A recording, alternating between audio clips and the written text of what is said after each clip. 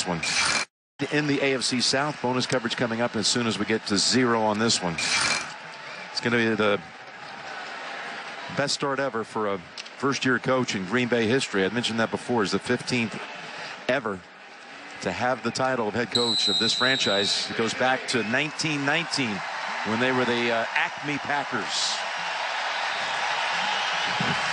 And not a one of those rookie coaches ever made the playoffs his first year. They're 6-1.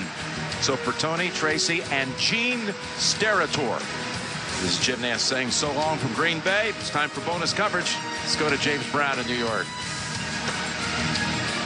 All right, Jim, we take you to the matchup. AFC South showdown. Houston trailing by 7 to the Indianapolis Colts at the 2-minute warning. And we will get you out to the announcers at that game, Greg Gumbel, Trent Green, and Melanie Collins. Houston leading the division. Indianapolis just a notch behind, and a win here puts the Colts a notch ahead. Each team 2 timeouts remaining. Offense number 72. That penalty will be disregarded. The game is over. That'll do it from Buffalo. 31-21 the final for James Lofton and Gene Steratore. This is Andrew Catalon saying so long from Buffalo. Let's go to James Brown in New York. Buffalo now 5-1 for the first time since 2008. We take you to the Houston at Indy contest. A $1.54 left in regulation. Indy up by 7. Let's join Greg Gumbel. Then that puts a timeout in the pocket of the Texans. CBS Sports presents the Geico Play of the Day. Over in the Meadowlands, Arizona's punter Andy Lee has his punt blocked by the Giants' Michael Thomas. Former Cardinal Elijah Penny profits from the miscue, falling on the ball for a Giants touchdown. Penny earns his team 7 points, and Arizona learns having a punt blocked in the end zone is a Cardinal mistake. Geico. 15 minutes could save you 15% or more on car insurance. This is the State Farm Post-Game Show. And hello again, everyone. Welcome to the State Farm Post-Game Show. And a reminder, tonight on CBS begins with 60 Minutes and the mystery of the stolen Christopher Columbus letters. That'll be followed by an all-new episode of God Friended Me, including NCIS Los Angeles and Madam Secretary. That's tonight only on CBS. Back here with the full house as we get you caught up with all the highlights. The first slate of games today. All righty, guys. Pretty exciting game in Indianapolis today between the Indianapolis Colts and, of course, the Houston Texans. And both quarterbacks played really well. Jacoby Brissett was 26 of 39, 326 yards, and 4 touchdowns. How about that? Right there, Pascal, Zach Pascal. And on this play right here to end the game, Deshaun Watson's going to have a ball tip off Kiki Cutie's hands into the returning Darius Leonard. They go on to win 30-23. Colts now lead the AFC South by virtue of a 4-2 record. Obviously, one less game coming off of their bye to the Texans' 4-3 record. But both quarterbacks played pretty well today. Brissett with a career-high 4 touchdowns. Okay, here you go. You got the Bengals being visited by the Jaguars and Gardner Minshew. He's going to find the end zone right here for a touchdown. That's Keelan Cole. And then back, Andy Dalton's now going to be intercepted right here. Yannick Ngakoue is going to take this all the way back for a touchdown. Is right as the Bengals remain winless. Jacksonville wins on the road with a backup quarterback, Gardner Minshew. As you can see, the Bengals are 0-6. Jacksonville 2-4. They're leading 27-16 right now. A little bit, about 23 seconds left to go in the game. Well, the Miami Dolphins were leading at halftime, but that was the last lead they would have. You can see here Josh Allen hits a touchdown pass to Cole Beasley, also hit John Brown. And then on the onside kick, if the Miami came back, their last-ditch effort, here it is going to be. Micah Hyde gets the ball, should just go down, but no, he's going to take it, and he's going to go 45 yards for the touchdown. And the Buffalo Bills come back, and they win the game. Again, 31-21. Again, you can see Josh Allen did not turn the ball over, ran the ball when needed to, played a very solid football game. Josh Allen, 16-26, 202 yards and 2 touches. After the game, he talked without Andrew Catalon. Josh, congratulations on the victory. You guys were down 14-9 at the half. What was said in the locker room and what changed in the second half? You know, we came out a little rusty in the first half. You know, we were moving the ball. We weren't finishing down in the red zone. A couple plays stalled out, missed a couple throws. We just told each other, let's just relax, calm down, let's get to playing our football. Let's not shoot each other, shoot ourselves in the foot, and that's what we did. We came out, our defense got the hang of it, and so did the offense. We started moving the ball, putting it in the end zone. That's what we got to do. Josh, it really seems like you and John Brown are becoming a hot item. The guy can really get down the field, can't he? Not only that, just his route running, his technique is awesome. On top of that, he's just a great human being. The way he talks, the way he communicates to his players, communicates to me on what he wants and what he sees, that just doesn't happen. That's a lot of work. I appreciate what he does for this team, appreciate how hard he works. He's a very big inspiration for a lot of guys on the team. Josh, congratulations on the victory. We'll see you again. Sounds good. Thank you, guys. All right, guys. Josh Allen, second half, much better than the first half. You can see that he's a little bit frustrated, I think. But watch some of these throws now. This kid has one of the strongest arms in the NFL. And if he ever really, truly harnesses this, it's going to be pretty good up there in Buffalo. They get the 5-1. They have a top-ranked defense. They can stick with anybody. They can make it tough on opposing quarterbacks. But you can see right there, 16-26, as JB said, those 2 interceptions. As Phil said in the pregame show, Josh, just don't turn it over. You have the better team, and that bore itself out here in the second half. And with that excellent start by the Buffalo Bills this season, of course, a jubilant locker room after the game. Anytime you win, it's a good thing, right? Anytime you win, it's a good thing, man. Do not lose that in this win right here, okay? Learn from it. That second half, a lot of character in this room right here. A lot of character and leadership in this room. First half, not up to our standard. Right? We got to look hard at that first half, small focus on it, and learn from it, and continue to move forward. I got to tell you guys, I mean, I look at around the league, that guy right there, Sean McDermott, I think is one of the best coaches in the NFL for this reason alone. He's very consistent week in and week out. He identifies with his players. He's with them. He trusts them, and they play very hard for him. It's a very well-coached team that won't beat themselves, and as they continue to get better and maybe more explosive on offense, we know what his impact has been, that coach Sean McDermott on the defensive side of the ball. That's going to be a hard place to go play in late December and January. You know what he was saying today, right? Right there? He goes, we were not sharp, so don't apologize. We won the game because, that's the sign of a good team that's not sharp, not really ready to go. They didn't look emotionally into it because maybe it's the Miami Dolphins, but they found a way to win. And Josh Allen, that was big for him, to play an error-free game, to make some big throws again once down the stretch. And, hey, he's right. Great victory. Yeah, credit to McDermott being honest and transparent, saying that wasn't up to our standards in that first half. And, speaking of that, when it comes to standards, as soon as Josh Allen was named the starter, everybody wants to compare him to passing quarterbacks, to prolific ones.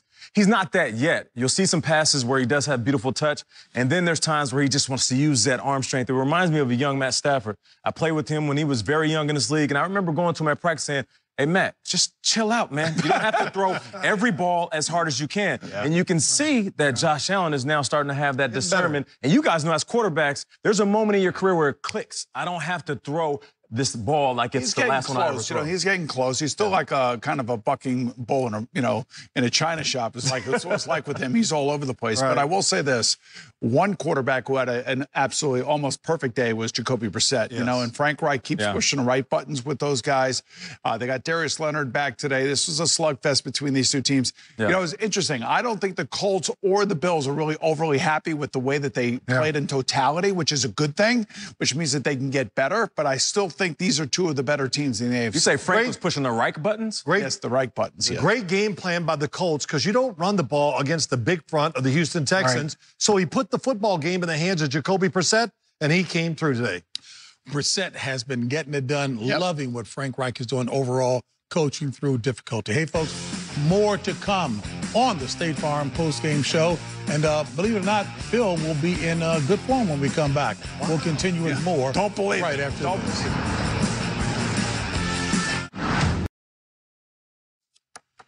Back here in Studio 43 with the State Farm postgame show. We continue with the highlights with our guy, Nate. Let's get to these highlights. Oakland Raiders, Green Bay Packers. Aaron Rodgers had himself a day. Check him out right here. He drops it off to Jake Kumerow. Oh, no, he didn't. A little toe drag swag walking the line on the sideline. That was a TD right there. And here he is saying, you know what? I threw for 6 TDs. but I'm going to go ahead and run for one.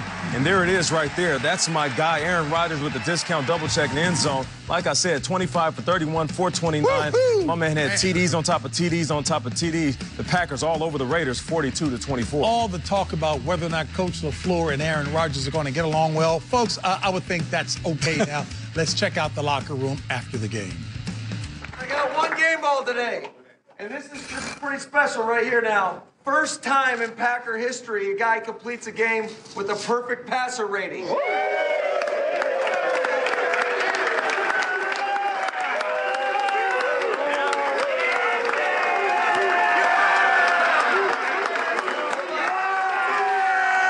on, 25 of 31, 429 yards, five touchdowns, and the old man ran for one.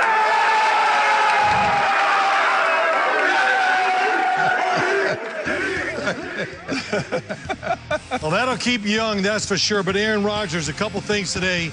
Just tremendous protection he had. That pass was to Aaron Jones. And every time you watch these highlights, look where there's nobody around him, where he has time to throw against an Oakland defense that really needs pressure, whatever. And here's what I love, what they've been doing a lot more of.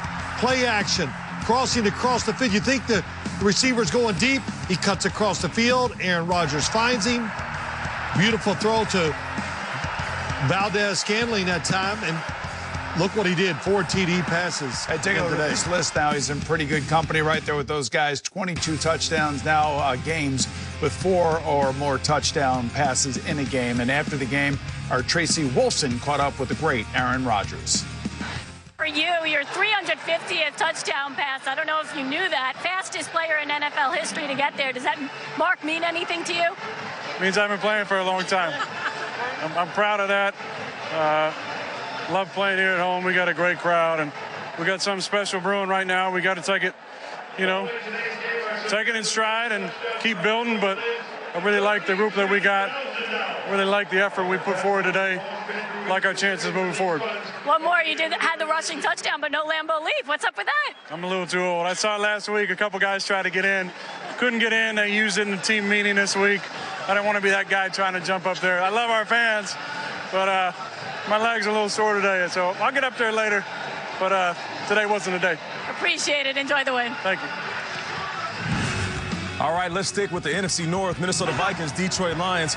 Kirk Cousins, he was balling out today, too. Matter of fact, there was 3 NFC North quarterbacks that did their thing. There's Kyle Rudolph, the red zone tight end. He gets in for the touchdown. You know who else is balling?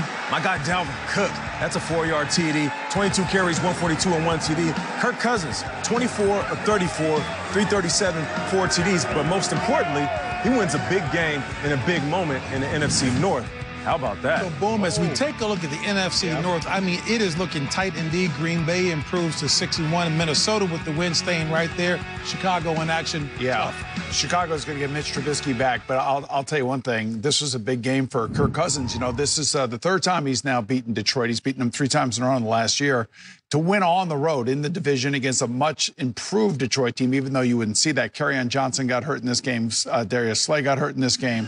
So they lost 2 of their bigger, better players. But he was all over the place today. He threw, Kirk Cousins, at 24 of 34 for 337 yards and 4 touchdowns. I mean, look at some of these guys are running wide open, by the way. And he got rid of the ball good. So you want to be on Kirk Cousins, and everybody wants to be negative about him. But the last 3 games, Phil, he has been about as good as been advertised. Close to 1,000 yards in the last 3 games. What, 10 touchdowns, Jay? 10 touchdowns in that period of time. And you know what, Nate, when I think about this, again, we were talking about the receivers who complained the first couple of weeks. Stephon Diggs, Adam Thielen.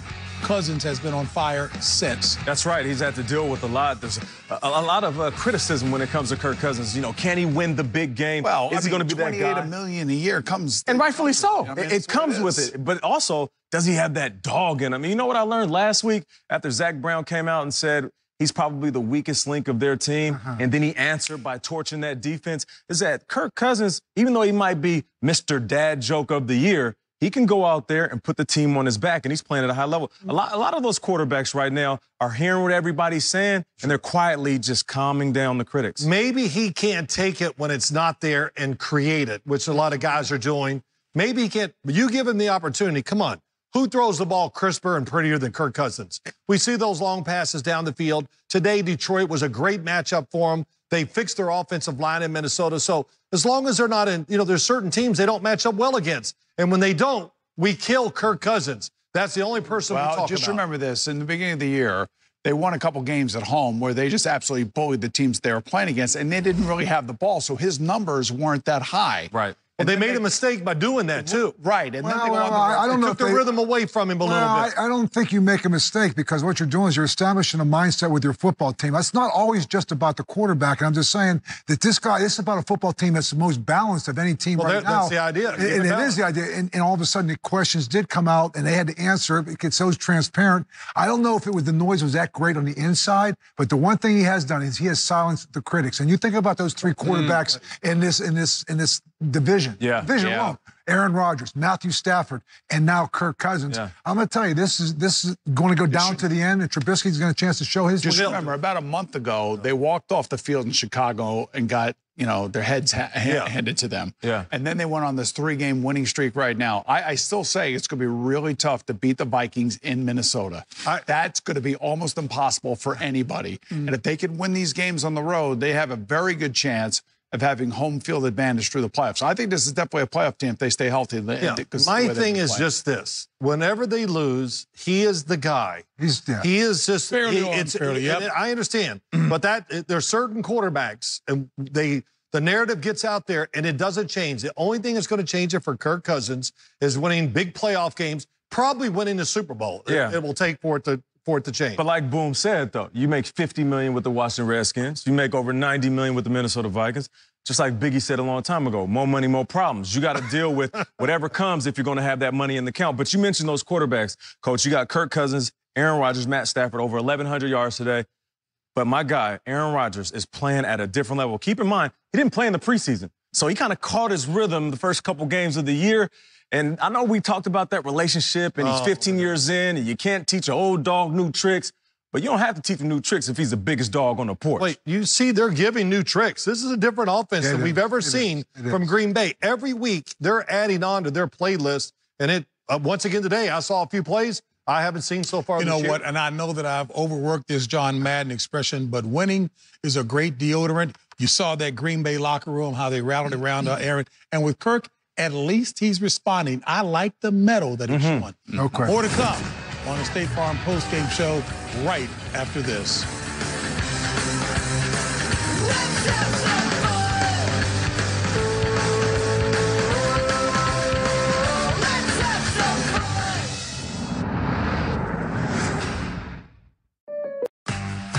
Hey, folks, join us on Saturday. It's the best game from the best conference, the SEC. On CBS features a huge matchup between 9th-ranked Auburn and 2nd-ranked LSU in Baton Rouge. It all begins with college football today, 3 Eastern, right here on CBS, as we welcome you back to the State Farm postgame show and to the highlights with Phil. All right, here we go. San Francisco with the Washington Redskins. The weather was a story here in Washington. Rained the whole game. Adrian Peterson rushes left. The ball pops loose. Quan Alexander recovers it. The loose ball returns at 10 yards, leads to the 49ers' second field goal of the day, put them up 6-0. Then Nick Bosa gets the team's 3rd sack of the day to end the game. Oh, yeah, a little slide down there. That's pretty cool. It's always fun when you win the game in that kind of weather. But 9-0 San Francisco, really tough conditions for the quarterbacks. In San Francisco, they end up winning the game really just because their defense gave up nothing. But look at the enthusiasm with which they're playing on the field. And, Bill, I made a comment before that, for what it's worth, preseason pundits had San Fran rated in the lower half of the league and more. But you've always said, look, we don't play the game on paper, and let me see what the squad shows the first 4 games. And I think when you watch them, you see them playing a style of play that makes you want to question because it's just not that high-powered offense. It's almost old-school football, but it's very old-school physical football. Their defensive front, they get after you. They're young, and they like to run the football with Jimmy Garoppolo. And they got Kittle was one of the best tight ends in the game. So it is kind of an old-fashioned way when you talk about the new age offenses that are out there. But what it is, it's very sound. It plays to the strength of their team. It's a team built from the inside out. Matt Breida, Tevin Coleman, a great 1-2 combination, and Garoppolo fits in perfectly, really, with this offense. So, you know, this is a team that's you're going to have to pack your lunch, man. You play this team, it's for 60 minutes. They're going to punch you, and you're going to get knocked down. If you can keep getting back up, you got a chance with these guys. The question again, you always have: can they get into a high-scoring contest? But it may not get that because of how they play the game. Yeah, you got to pack your lunch while they're packing their hard hat. They're bringing it, the old school style of football. And JB, you mentioned those pundits. I got to admit, I was one of them. I said that they'd be bringing up the rear of the NFC West, and then I had to apologize a few weeks ago because you can't sit here and criticize an undefeated team. I don't care how you win. I don't care how ugly it is. I don't care if the game is as ugly as the weather. If you get a dub, you walk in that locker room, you go into another week as one of the best teams in the business. As far as sustainability, Coach, if you punch teams in the mouth and you slow them down, then you know what? They can't light up the scoreboard on you. You know what? I was not. Hey, Bill, smiling at that. You like that? You're speaking to the language. You're fluent in that, huh? You know what? I'm glad you're here in confession because I didn't say that earlier in the season. The only reason I didn't say that is because I knew that Jimmy Garoppolo would be healthy, but also look at the investment that they have made with first-round draft picks on the defensive line. Yeah. And when we were talking about it in the pregame show today, what did we say about the Rams? The Rams may feel like their window is open, but when you take a look at the Seahawks, you take a look at the 49ers, and you take a look at even the Cardinals with Kyler Murray now, and you see all this young, really developing talent in this division, the Rams may be too late now. They're not going to have a first-round pick for 5 straight years. And I think San Francisco, they give up 154 yards this game. They only had 7 turnovers last year. They're already getting turnovers this year. I mean, the sky is the limit for this team. Well, team speed is great overall. I know they like another receiver on that football team, but when you think of the San Francisco 49ers, I think of that speed. I think of the fact that they're built around a complex running game, and it changes week to week. What works one week, they're going to use against you the following week, and it's really worked out awfully well. And also, you know, too, when they want to score, they haven't really had a chance to really open up their offense. Garoppolo is not quite in midseason form when you watch him, but Kyle Shanahan, he can get receivers open down the field. But the big thing is that defense. That is it. The speed, the size, you know, they got the look. It almost looks like the 49er team back when you did the Super Bowl when they played the Ravens. Right. Remember how good they look? Yeah. This team, when you just see them walk on the field, you go, wow, that's what an NFL team should look like. Bill Cowher continued to sing the tune. I don't care what they talk about in terms of new school football. It's old school power, running and punching them in the face, as you said. And speaking of the Rams, nobody knows it better than me. We're going to talk about the Rams when we come back. Rams-Cardinals highlights when we return to the State Farm postgame show.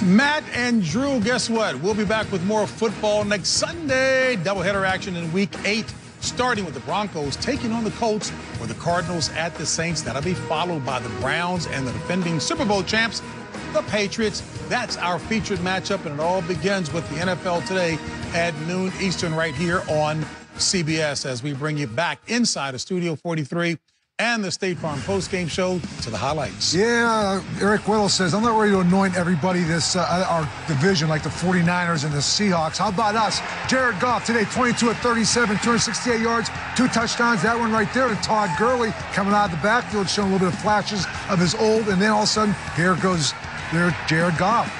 A little bit making a guy miss with his feet. And on the day, you're going to see Dante Flower had 3 sacks. The team had 5 sacks. They had a very easy win over Atlanta. And you can see the frustration there on Dan Quinn's face. They won 37-10. Wow, here we go. Arizona Cardinals at the New York Giants. Chase Edmonds, that's right, Chase Edmonds takes the handoff, goes 22 yards for a touchdown. His 3rd touchdown of the day put Arizona up 24-14. Daniel Jones gets drilled in the back by the blitzing Patrick Peterson, and Hassan Reddick recovers the football. Arizona beats the New York Giants 24-21. A rough day for Daniel Jones. Yeah, Chase Edmonds, that was the big rush. 27 rushes for 126, 3 touchdowns. As I've said many times today, from Fordham, right across the street here. What a terrific job. You know he's a good running back.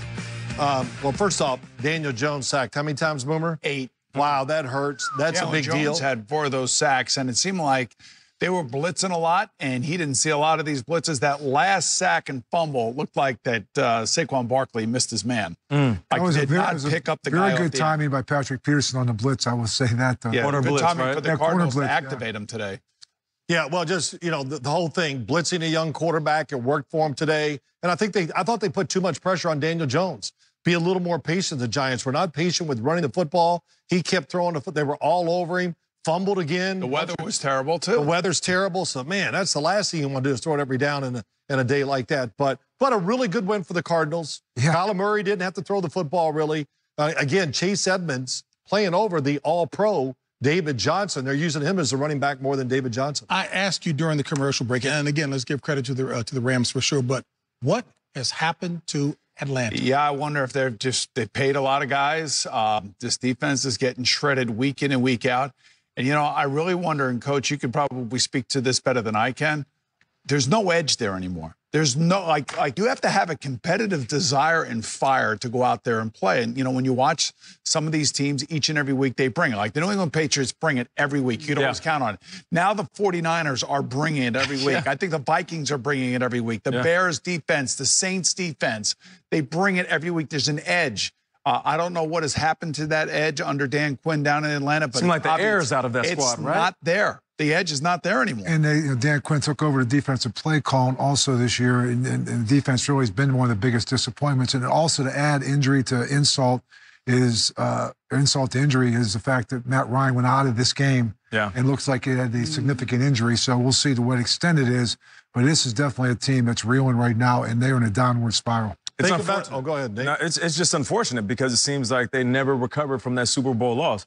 All of that talent that they have on this squad, and then they started adding pieces. We know that Julio Jones, he's a monster. They add Sanu, and then they bring in Calvin Ridley, and the running backs are there. Finally, Devontae Freeman is healthy, but it's all unraveling. And right now, it seems like this thing is imploding from within. You draft 2 linemen in the first round this year to help everything. And really, I think it comes down to this, Bill. That Super Bowl game, you think about that. I was sitting in the stands that day going, wow, they're so fast. And they did what? They could run the football. And the Patriots were really like traumatized early in that game by the speed and the way they ran the football. Kyle Shanahan, I hate to just put it on that, he leaves, the running game disappears. And the running game has gotten worse year by year. And now they don't even bother with really trying to run the football. That's why it's all passing. That's why this is going to be one of the teams that better take a really good look at their roster and decide if they want to trade some of these players away. Yeah. At least to get some more draft picks, to get some younger guys in there. And to free up some of that. And free up some of the money if they can. And, you know, they got to start deciding whether or not Dan Quinn is here for the future. I mean, I hate talking about coaches' jobs and things of that nature. It's the reality of the business, though, But that team is flat. There's no edge and there's no fight. I'll tell you what isn't that isn't an edgy right now. That division of the NFC West.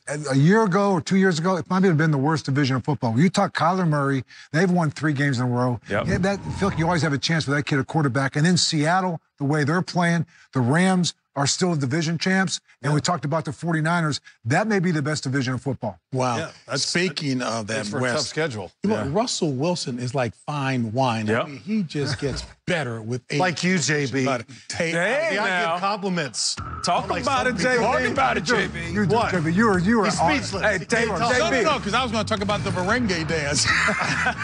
Back with more after this.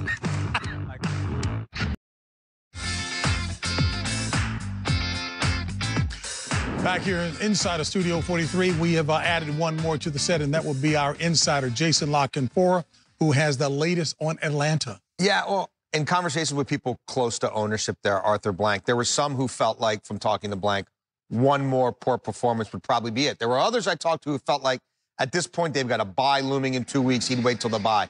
No one, however, feels like this is a tenable situation and, you know, that Dan Quinn is going to be there too much longer. They've just been non-competitive for too many stretches of games. It's clear to ownership. That stadium was empty by the start of the fourth quarter. I think the question is, what direction do they go? You know, they've gone with first-time head coaches for a while there. Does a Mike McCarthy with a Matt Ryan at this stage of his career make some sense? So those questions are being asked, and boom, to your point from the last segment, they are fielding a lot of calls on trades. I talked about Mohamed Sanu, maybe ending up back with Kyle Shanahan in San Francisco. They would like to move Vic Beasley. They may have to eat some money to do that, but that's another guy who maybe you catch a little pass rush, you know, from him. It hasn't developed yet. And also Trufant, the corner, makes a lot of money. Would they eat some money now to save some money later? Because you were talking about this morning, the Rams and 5 players, 55% of the cap. Yes. Atlanta next year has 5 players, 52%. So it's not that much different. Time to ship them all out, man. Get them all out of there. Let's go. Let's start over and rip it down and begin from, you know, where there's they have to find a coach that's going to go in there and bring some energy to this team. This team is, like I said, it's flat. It hasn't been good for 2 years, maybe even 2.5, 3 years. A lot of it falls on Matt Ryan. I think the quarterback also is the kind of personality that directs your football team. And right now, losing seems to be acceptable. And that's a dangerous, you know, spot to be in if you're an NFL team. It's unfortunate because it goes from the field to the sideline to the front office and now to ownership.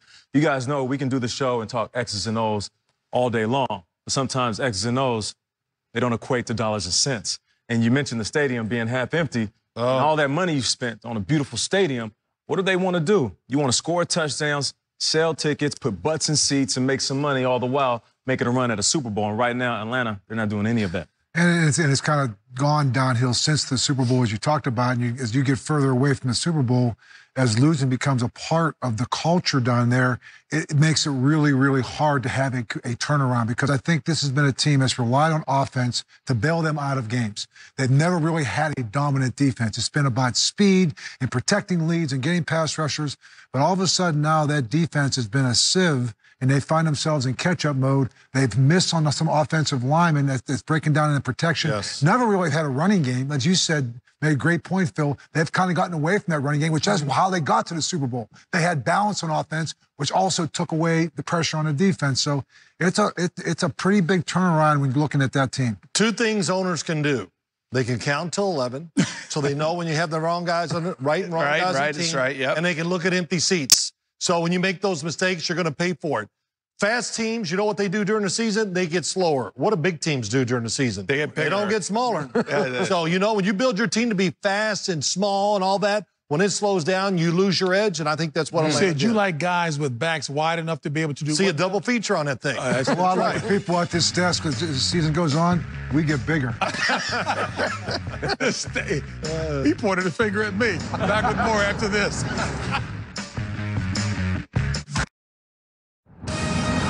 This is the State Farm Post-Game Show. Hey, folks, we welcome you back to the State Farm Post-Game Show. And a reminder that tonight on CBS begins with 60 Minutes and the mystery of the stolen Christopher Columbus letters. That'll be followed by all new episodes of God Friended Me, NCIS Los Angeles, and Madam Secretary tonight only on CBS. Boom. Hey, how about this Colts team, man? I'll tell you what, everybody thought the season was, not everybody, because they didn't think this in Indianapolis, but maybe outside they did, thought the season would be over because no Andrew Luck. All Jacoby Brissett does is throw 4 touchdowns today, and my buddy Frank Reich addressing his team after today's big win. He is what you call a leader in getting it done there in Indy. That would be Frank Reich. We know we don't get too high, we don't get too low, right?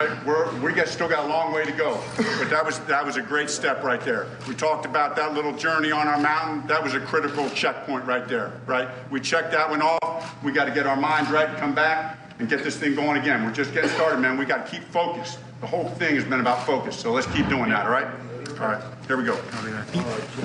You know, as I hear that, what a great job by Frank Reich. And Boomer, I know you're a good friend. You were roommates in college, right? That's right. Best man. But he went for college jobs and could not get it. And you know what? Wow. It was a blessing. I don't think he'd be a great college coach. I really don't. But he's a great pro coach because he knows how to talk to men and lead men. And he played the game for many years. So all that, and we see that. And he's a great designer of offense and play calling. That's all the reasons why they're winning, and I'm happy for him. Let's go to our Super Bowl coach. What is it that you've seen in Frank Reich that you like? He adjusts, and I think that he doesn't he'll overreact to Andrew Luck. Okay, we're not going to play Andrew Luck. Well, we're going to be fine. I think, Boomer, he's played in the league, and there's a lot to be said, and you said this too, because, when you play in the league, you're talking to men. You're talking to people that, there's different ages. There's not a bunch of 18 and 19-year-olds like you have in college where you're telling them what to do, and they'll do it. They don't even ask you questions. You're going to get asked questions. You're going to have people asking you why you want me to do that. So you have to talk to them, not talking down to them. He talks to them, but he also has a plan in place. He was a backup quarterback. We all know the great comeback he had because, you know what? He prepared. I think I sense with Frank Reich, and I don't know him like you do, Boom, but to him, the biggest thing is about preparation. The preparation and making sure you put yourself in position. When Sunday comes, whatever's going to happen is going to happen. We win a game, great. Let's move on to the next week. We lose a game, it's great. Let's move on to the next week. Let's learn from our mistakes. Let's learn from our wins. And as you said, stay right here. You get too high with the highs and get too low with the lows. And you kind of stay even keel and you try to get on a run as you're going to try to do and put yourself in position to start the playoffs. Yeah, Coach, it's hard to lead men. As I like to say, lead men with millions because you're dealing with egos. You're dealing with all these different individuals that might be playing for different reasons. And your friend. We had him on the show a couple weeks ago. He laughs, he jokes. But you know what I love about that locker room atmosphere? He didn't go in there and celebrate like it was a Super Bowl victory. He's ready to move on and move forward. And let me say this, Jacoby Brissett might be the most underappreciated quarterback in the business right now. Not anymore, he's not. One quick word about Frank, and it's built throughout the Indianapolis Colts, and that's along with Chris Ballard, trust. They all trust each other. Frank's got a bunch of good guys that trust in their coach, and Hey, so the question is, does Bill Cowher have some work to do with this team right here, or what? Not with us. We'll see you next week right here on CBS.